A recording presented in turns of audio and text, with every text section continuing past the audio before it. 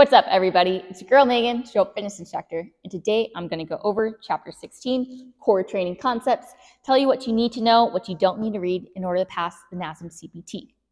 Now, for those of you that are tuning in for your first time, I am our in-person instructor here in La Jolla, California, as well as our online instructor of past Nasm, ACE, and any other textbook CPT course. Thanks to the help of our study guide and weekly Zoom calls, we've been able to help over 3,200 people pass this thing, and we can help you too. Now, although we do have these resources to help you guys pass it, we do not recommend actually doing these. Now, the reason why we have these resources is because we know that you may be going to a gym that only accepts specific CPTs, or it may be too late to get that refund.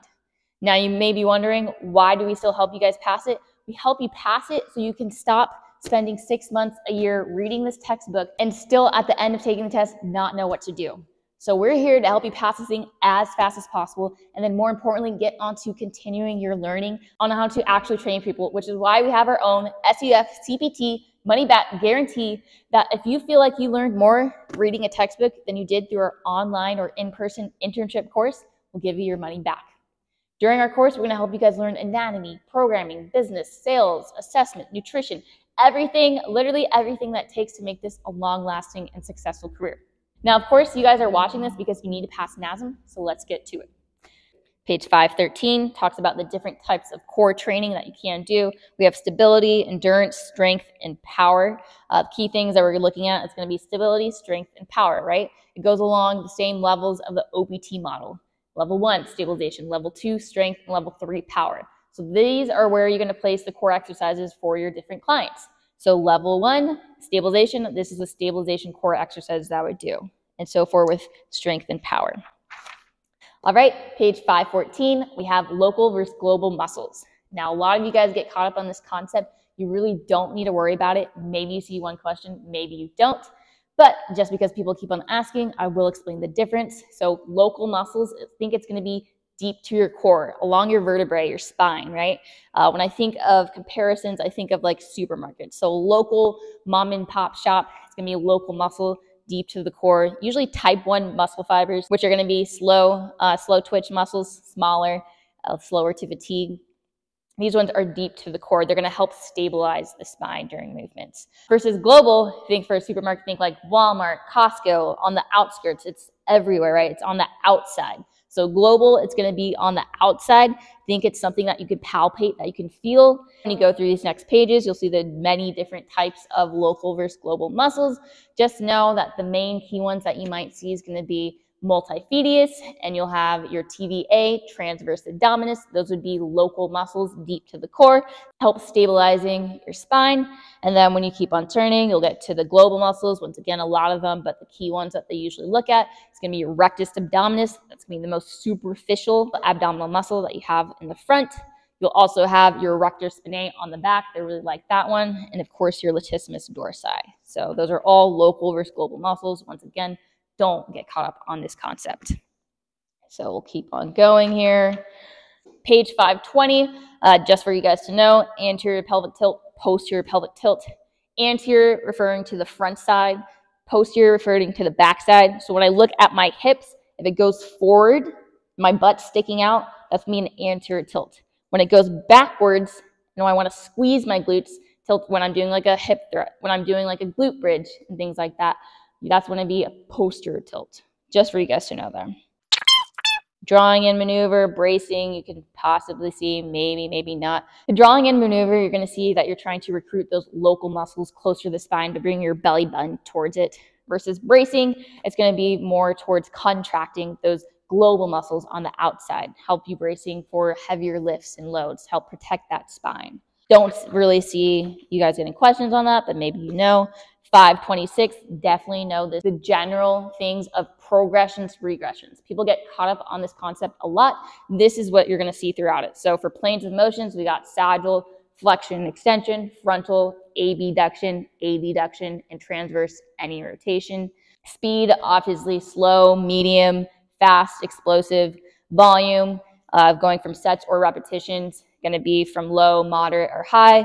And the progressions that I'm really looking at here that we'll see in these core movement patterns is going to be little to no movement of the spine, which would be stabilization. And we progress to the strength where you're going to have controlled movement of the spine, such as flexion, extension, rotation.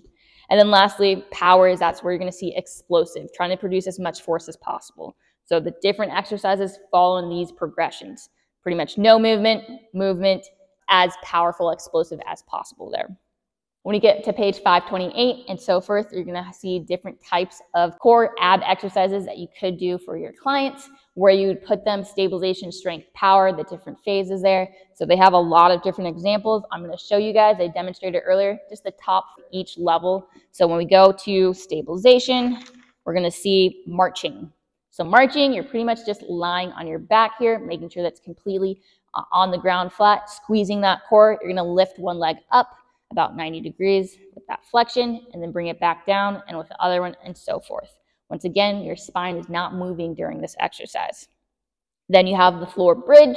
This is pretty common exercise that people know how to do, but just so you guys can see, once again, this is what a floor bridge is. Very little movement of the spine, really trying to focus on you doing that posterior pelvic tilt that we talked about earlier. So then we'll keep on going, and the next one for stabilization is going to be a plank on page 533. Sometimes they refer to this one as an iso floor prone exercise. Remember the difference between pronated, knuckles facing me, for supinated, palms facing forward. So iso standing for isometric ab exercise, a plank.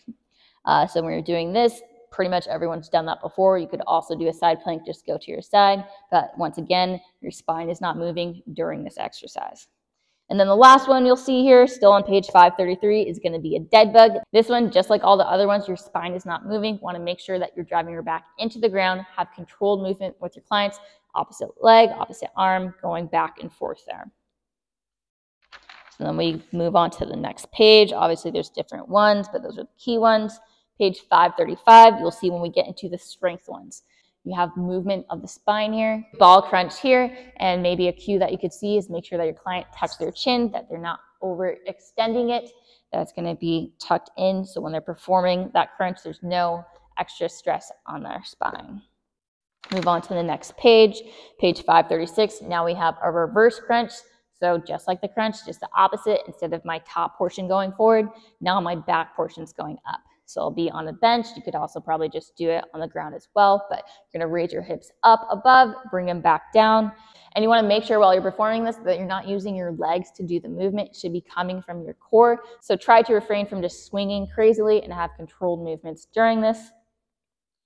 And then on page 537, a key one here, cable rotation, as you can see here. With this cable rotation, there's a key thing that you might see. What is occurring to that back leg? So when we refer to back leg, we're referring to backside mechanics. 3 parts of backside mechanics is triple extension. My hip is extended, my knee is extended, and my ankle is extended, which is called plantar flexion there. Make sure that you guys know what triple extension looks like, and you're gonna use it during this cable rotation here. Page 538, still going to be using the cable machine here for a cable chop. Now we're just grabbing it from a higher stance and bringing it down below. Now instead of having that triple extension in the back leg, now it's going to be flexed there. Now we're into the core power exercises. Once again, trying to do these movements as fast as possible, explosive, powerful. Anytime you see these things, you're usually going to use a medicine ball. Page 538, medicine ball rotation chest pass. This one you'd usually throw to a partner or against a wall, making sure once again that this exercise is for clients that are in that power phase, not doing it for a beginning client there. Ball pull over throw. A lot of words there. Basically, you're just on that stability ball and you're in that bridge position, throwing the ball over to a partner.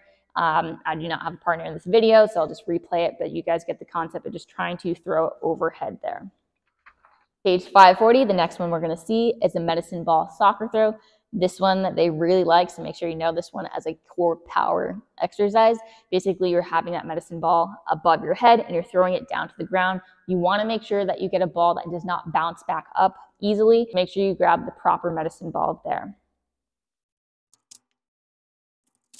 All right, so that was the end of chapter 16, core training concepts.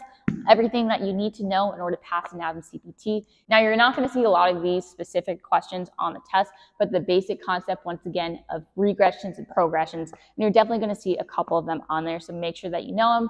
But of course, if you haven't already, go ahead, subscribe to my channel, and watch the previous videos I have on the main concepts that you definitely need to know. Overactive muscles, OPT models, stages of change, basic nutrition and health, key terms. You guys need to make sure you know these before we move on to this, because if you don't know that, you're most likely going to fail the test. Now, once again, like I said, these resources that we have, these YouTubes, our study guide, weekly Zoom calls, as well as our extra quiz questions, tutoring, one-on-one sessions, they're all to help you pass this thing as fast as possible. In fact, we've moved it from 2 classes a week to now 5 classes a week. So if you're part of our Nasm Elite tier, you're going to get 5 calls a week, Monday to Friday, going over the concepts from our study guide to pass Nasm as fast as possible. Once again, we want you to pass it as quick as possible. Don't take months, years trying to do this. Let's get it under 30 days. Let's get it in a week. We've had people pass it in 3 days. Get the information, pass the test, then forget about it. The biggest feedback that we get from people that pass the test is that they still don't know how to program and they don't feel confident training people. And that's why here at Show Up Fitness, we're going to provide you guys all the tools necessary during our internship course so you do feel confident training people. Once again, we have our in-person internship here in La Jolla, California, as well as West Hollywood. If you're interested, make sure to comment below, message me on Instagram at active ACT7VE, as well as at Show Up Fitness internship. You can also message me at my email, megan@showupfitness.com. And of course, if you cannot commit to the in-person, we do have online daily calls Monday and Friday that are live and recorded, so you still gain all the information that you need to know to make this a successful career. And if you're going for online, you can use my code Megan25. You get a discount on that first month. Now, if you cannot come to us, don't worry, we will come to you. We have weekend seminars occurring every month or so. So be on the lookout for the next dates that we have for those coming up. And of course, as you guys all know, if you want to be a great, successful personal trainer, all you got to do is show up. It's your girl, Megan, out of here.